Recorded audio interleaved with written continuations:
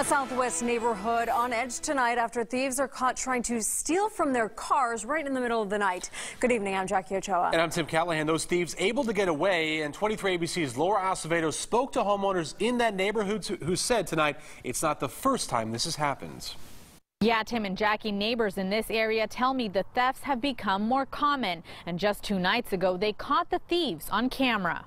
A neighborhood on edge and fed up after 3 men were caught on camera trying to break into several cars near the Stockdale Country Club in southwest Bakersfield. There was 3 or 4 people walking up and down the street with boxes going through, checking door handles and everything, and we caught them in a driveway. 2 nights ago, Mike Thomas woke up after hearing a noise in his front yard. Looked out the window, saw one of the gentlemen looking in the vehicles, and opened up the front door, walked out 10-15 feet, yelled at him, saw one across the street, and then went back inside and called the police. Fortunately, his neighbor Jennifer Haynes was able to catch them on surveillance camera. She was shocked to see they had also tried to get into her family's cars. Just see them walking around your cars, your kids' cars, you know, our neighbors' houses.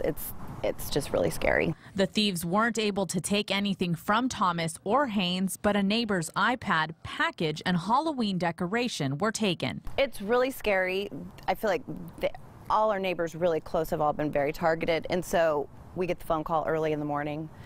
You know, our tires are gone or our door's been kicked in, and it's just really frustrating and scary. But the thieves are nothing new. A few months ago, one neighbor had their front door kicked in, and Thomas's 4 tires were stolen from his truck.